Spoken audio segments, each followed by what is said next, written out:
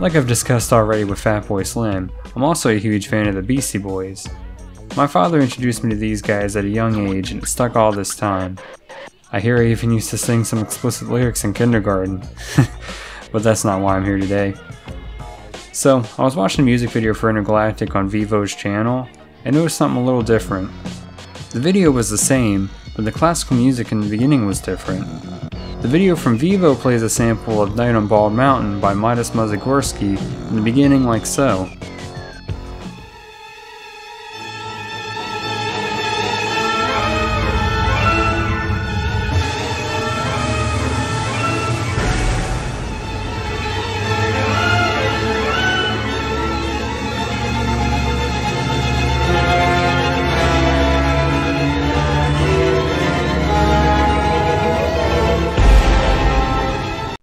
However, in the Beastie Boys Criterion Collection DVD, the music video samples a different classical piece, that being Igor Stravinsky's La Sacre du Printemps, or The Rite of Spring.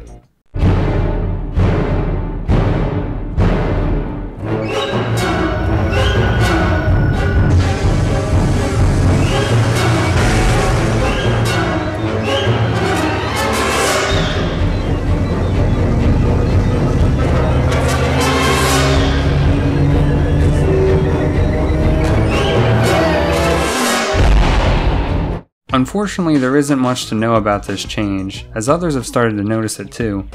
The best bit of information I can find is that there are apparently two versions of this music video, each sampling their respective piece.